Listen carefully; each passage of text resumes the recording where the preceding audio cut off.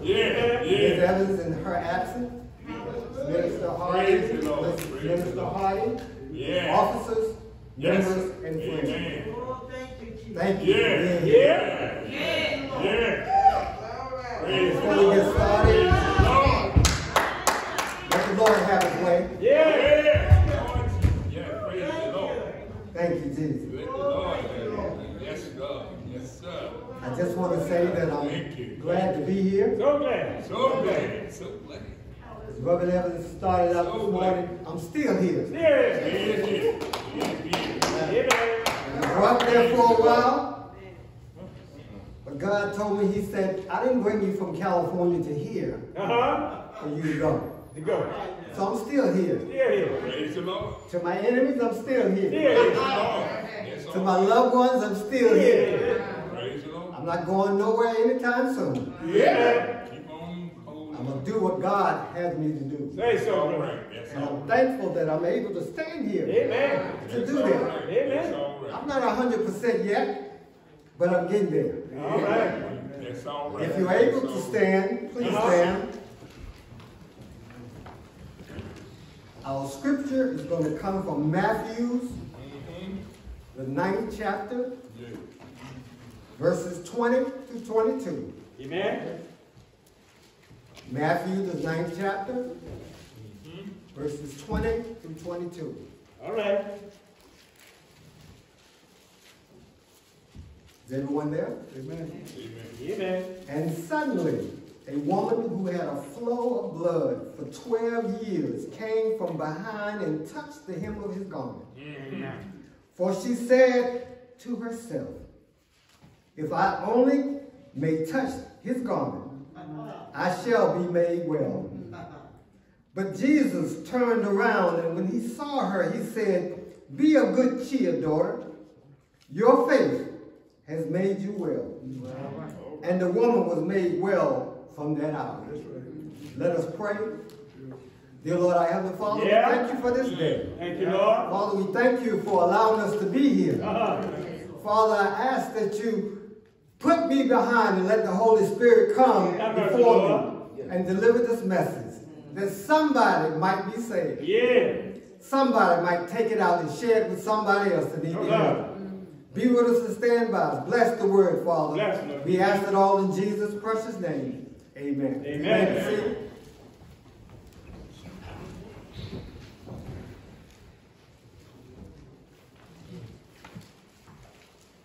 My subject today, and it kind of fit into what Sister Coletta was saying.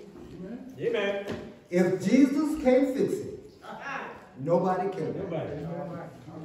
If Jesus can't fix it, nobody can. If you have ever been to the doctor, then you have seen him make notes in your folder. He's making a record of your symptoms, your diagnosis, and your treatment so that he or any other physician might be able to see what treatment you have already had. A good doctor will keep a case file on every single person he treats in his practice. These files are supposed to be kept confidential and secret.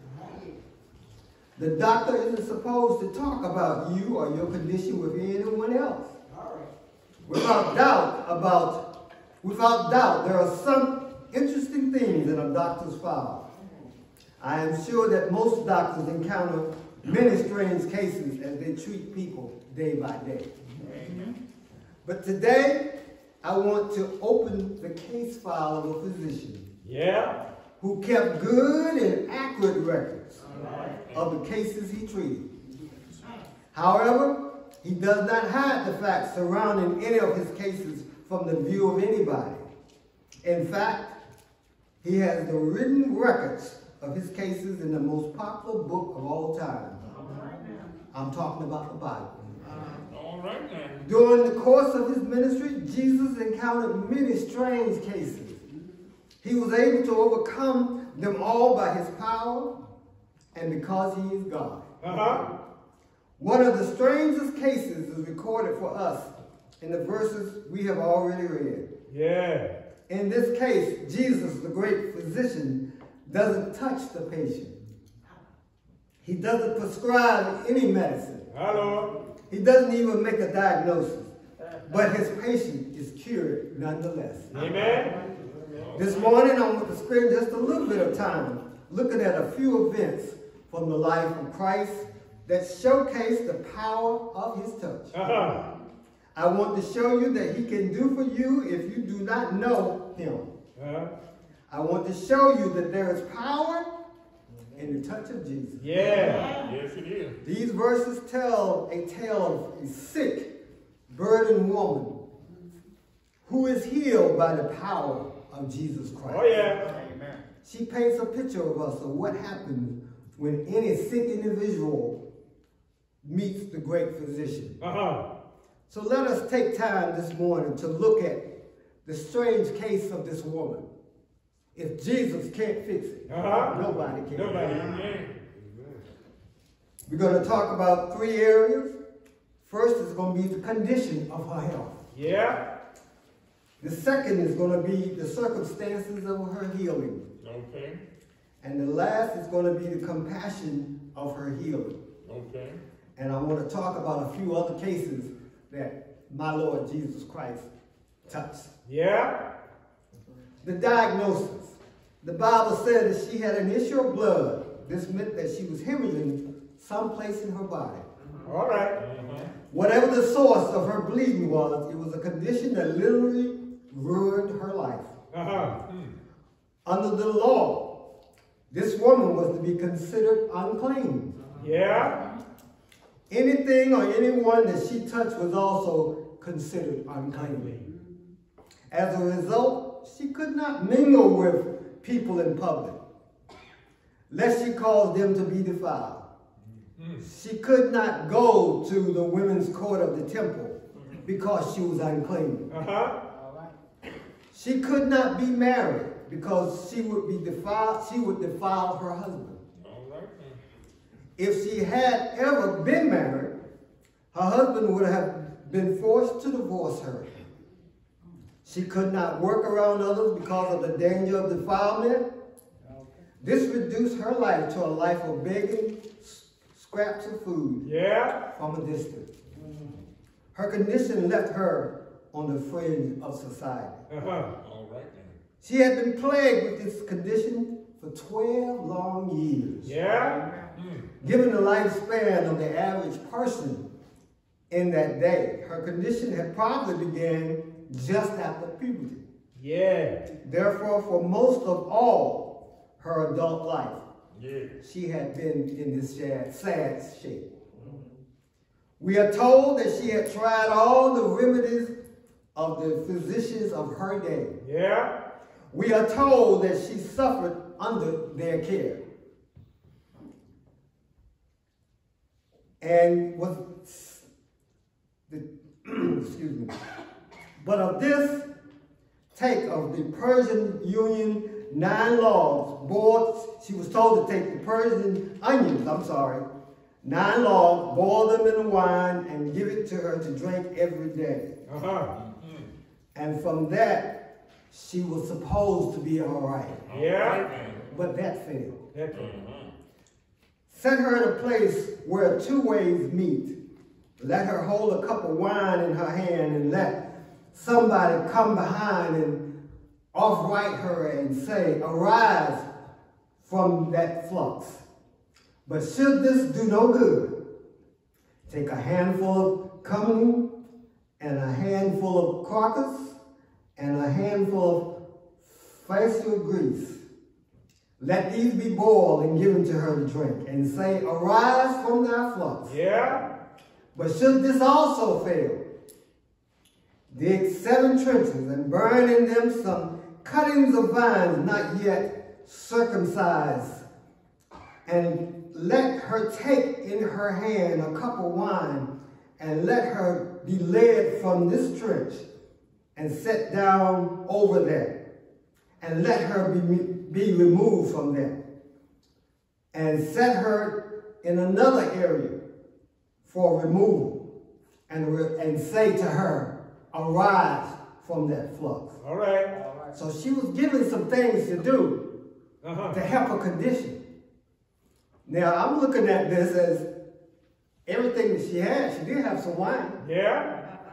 Whether it was helping her or not, she did have some wine to drink with everything that she took. Yeah. And if that didn't do it, the wine should have got her drunk or made her feel good. Yeah. But it still was not helping her case. All right. All right. She spent all of her money seeking a cure and had nothing left even to sustain her meager existence. Despite all of her efforts and those of her doctors, her condition just continued to deteriorate. For all practical purposes, she was headed for death. Her life was literally draining out of her body. This woman paints a clear picture of every person who does not know Jesus Christ. All right. You see, the lost person is also defiled by a blood disease. He inherited this disease from Adam. Amen.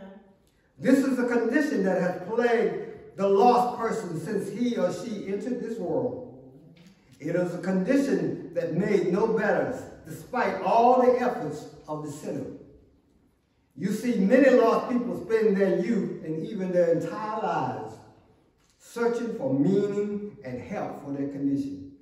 But instead of getting better, they only get worse. They only get harder in their hearts and more deeply rooted in their sin.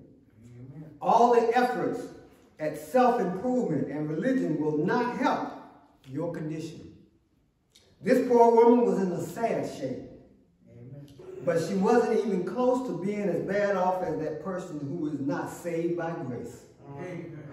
She was headed for the grave, and they are headed to hell. The woman had heard of Jesus somewhere. I wonder who told her. Perhaps it was someone else who had been healed by touching his garment. However, it happened. Yeah. Somewhere she had heard about this man named Jesus. Yeah. She believed that merely touching his garment would make all the difference for her. Contrast with her faith with Jairus, he believed that Jesus could come and heal his daughter by his touch. This woman believed that if she would be healed by just touching him. Both exhibited great faith. Hers was a bit deeper. She demonstrated great courage by approaching Jesus in that crowd. As she elbowed her way through the people, she was causing ceremonial defilement for everyone she touched. But she was taking a great risk. For if she had been recognized, she would have been subject to public humiliation and ridicule and possible retribution. A crowd like that might have gotten worked up and stoned her to death. For her, it was a risk worth taking. She knew what Jesus would do for her if she could just get to him. And sometimes we have to do that. We know that everything else we've tried doesn't work. Doctors, friends. But if we can just get to Jesus, he'll make everything all right. As I was telling somebody this past week, he may not come when you want him, but he's the on-time God. He works in his own time. Not yours, not mine. His own time. And when he's ready to do a healing, and to make things plain and all right, he's going to do it. All we have to do is trust him.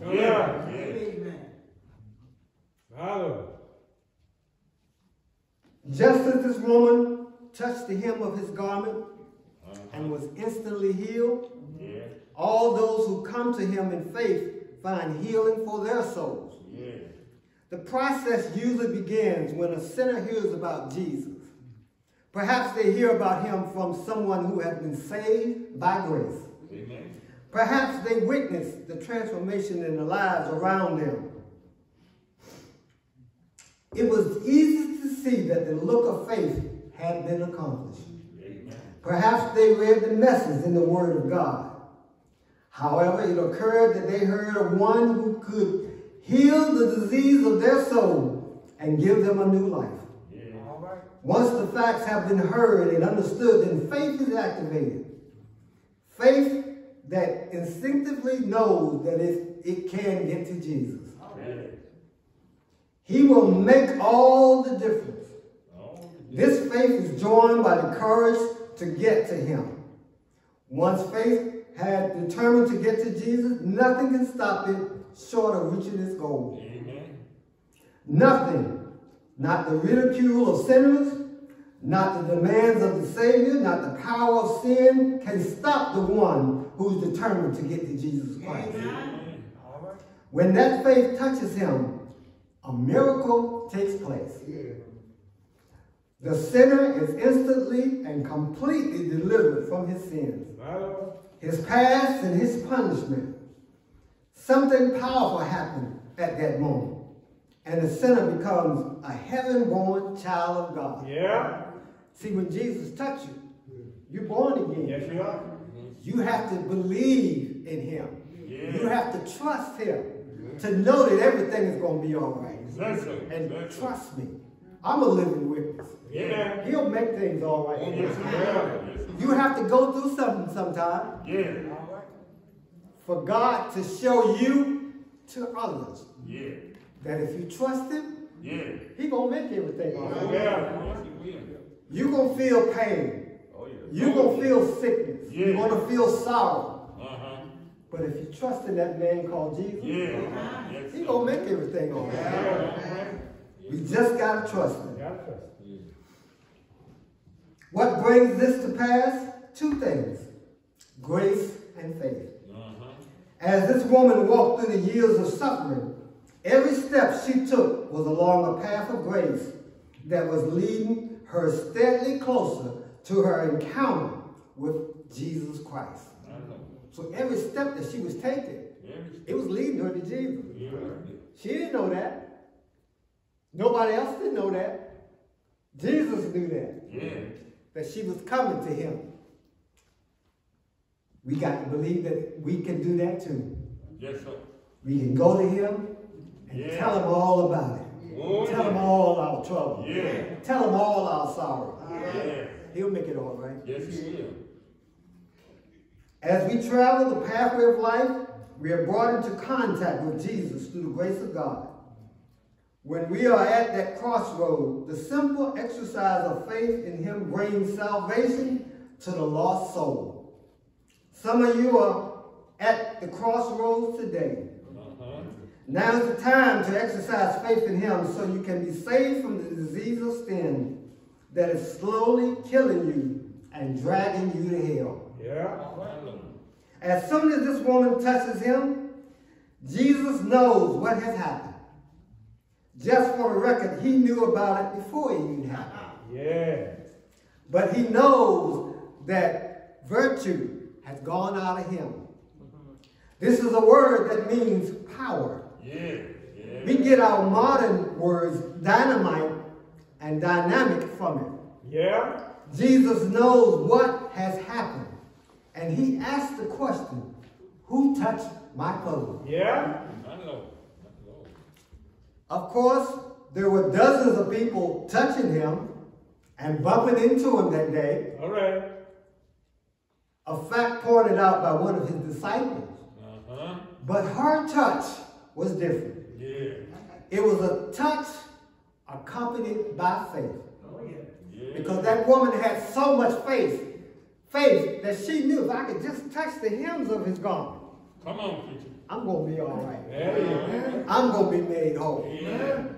Jesus got the response from her he had wanted and anticipated. She came before him and bowed at his feet and confessed everything to him. Yeah. This was a public acknowledgement of what had happened in her heart. She was different, and she wasn't ashamed to tell others about it. That's another thing we have to learn to do. When God does something in your life, don't keep it to yourself. Amen. Tell the world. Because you don't know whose soul or whose heart you're going to touch when you tell them that. Amen. If I can help somebody along the way, then my living shall not be in vain. And I'm going to tell everybody, everywhere I go about the goodness of God. I'm going to tell it. You don't like it, you don't want to hear it, then walk away. That's all right. But I'm still going to tell it. There you go. Jesus got the response from her that he wanted. When he acknowledged her testimony, Jesus spoke words to great comfort to her heart. His words confirmed what she already knew what had happened. Notice that he calls her daughter. This signifies the fact that they are in a different relationship now. You see, she got more than physical healing that day. Her faith brought her into a soul-saving relationship with Jesus Christ. The word whole is the same word translated saved. Throughout the New Testament, it means to be rescued from all harm and danger, to be kept safe and sound. Yes, she got a whole lot more she bargained for that day. He tells her to go in peace. His words let her know that she has done the right thing by coming to him. Any other man in the crowd would have been offended and angered that this diseased woman intentionally touched him, but not Jesus. He was not afraid of ceremonial defilement. It could not touch him. All he knew was that a woman in trouble had exercised a grain of faith the size of a mustard seed. Amen. And he only cared for her healing. This woman was a different person when she left Jesus. She wasn't ashamed to go around and tell everybody what Jesus had done for her. The same thing happened when Jesus touched and healed Peter's mother. See, in her condition, she represented those afflicted by the blight of sin. She was in a useless, hopeless condition until she experienced the touch of Jesus. He touched her and cleansed her sin and transferred the sinner from a waste to life. He transformed the deaf. There was a man who could not communicate with anybody. He could not hear nor speak. But when Jesus touched him, all that changed. He does the same for lost sinners as well. Those who saved by God are given the ability to hear him clearly and the privilege to speak to him openly. He transformed the darkened. Here's a man that's born blind at birth. He is miraculously touched and healed by the touch of Lord Jesus. He can see. He opens the spiritual eyes when he touches our lives. His children see things that they never thought they would see before. He transforms the doomed. Jesus touched this leper and delivered him from a life that was doomed. He was doomed to be ravaged by his disease, and he was doomed to spending life separated from other men and women. Jesus changed all that.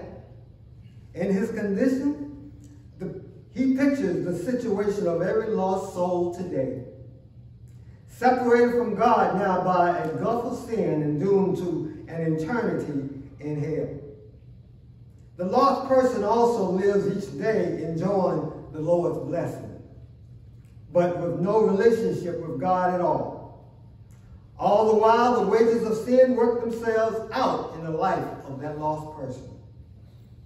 He transforms the dead. Jesus merely touched the hand of a dead girl, and she lived again. This is the power of his touch. There is nothing worse than death. It takes with it everything we have. In the spiritual realm, there's nothing worse than spiritual death. Yet it's the condition of every person who is lost and does not know Jesus. He also touched Lazarus. He didn't touch him like he touched the others, but he spoke his name. Yeah. Lazarus has been dead 4 days in his tomb. Yeah, right now. He went and called his name. Yeah. Now, had he not called his name, everybody would have known. Yeah. But he called his name, Yeah. and Lazarus was made whole again. All right now. See, when we trust in Jesus Yeah. and we do the right thing, Amen. he'll make it plain. Yes, Lord. Amen. I'm so glad So glad. that I have Jesus in my heart. Yes, all right. I'm not saying I'm perfect, because I'm not. Yes, I don't dot every I, I don't cross every T. But when I do, know that when I pray, I ask Jesus to take care of all those sins that I've done that day. Yeah. Sinful thoughts and sinful ways. Yeah. When we do that, Yeah. we're renewing our faith. No, no. We become stronger. Amen. We have to realize that just touching him, Makes a difference. just touching his garment. Yeah. See, that woman had powerful faith. Yeah. If she believed that if she didn't have to really touch him, all she had to do was just touch his garment, Yeah. and she was going to be made whole. Amen. So the children of God, I'm asking you this morning, Yeah.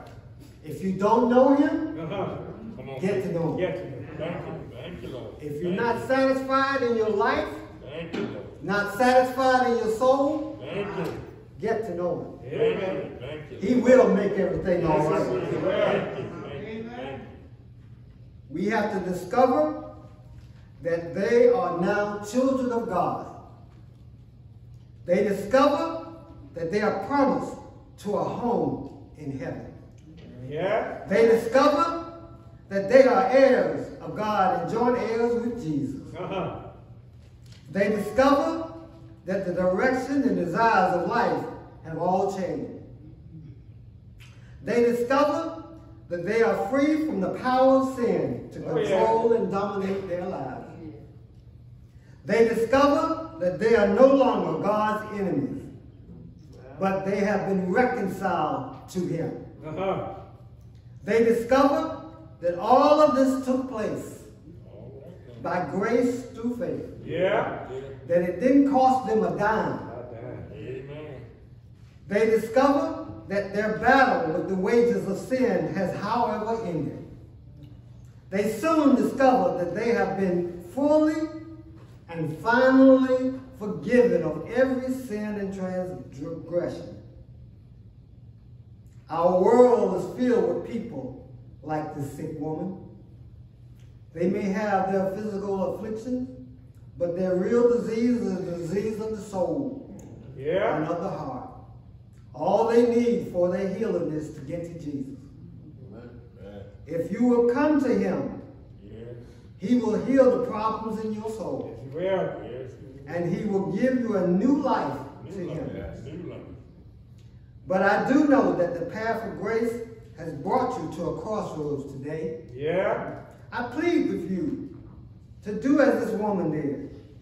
Let nothing hinder you from coming to Jesus Amen.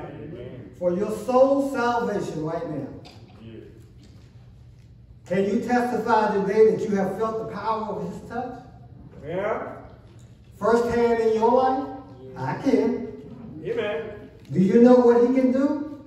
Yeah. Or what you have to say, preacher? Praise the Lord. Praise the Lord. I really like Jesus to touch me today. Yeah. Amen. I need his powerful touch in my life right Thank now. you, Lord. Thank you. I don't know the kind of touch you need in your life, Yes. Yes. but I know who can give it to you. Yes. Oh, yeah. Lord. That's Jesus Christ. Thank you, Lord. Thank you. Whether you are lost, backslidden, burdened, discouraged, or just want to learn love from him, you need his touch. Come and get it. Amen. Yeah.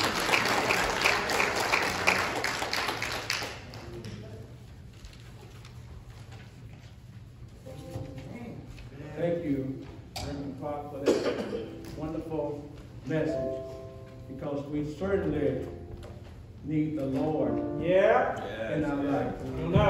Oh yeah, we can't do anything without the Lord. Sometimes we think we can, and sometimes we wait and we go to everybody else and we do everything else rather than to come to Jesus. But as he said, Jesus can fix it. Jesus can make it all right. All you have to do is come to him. So I invite you today, if you don't know Christ as your Lord and Savior, I invite you to come, because he will fix it. Only he can fix it. Oh, you can go to the, please everybody stand.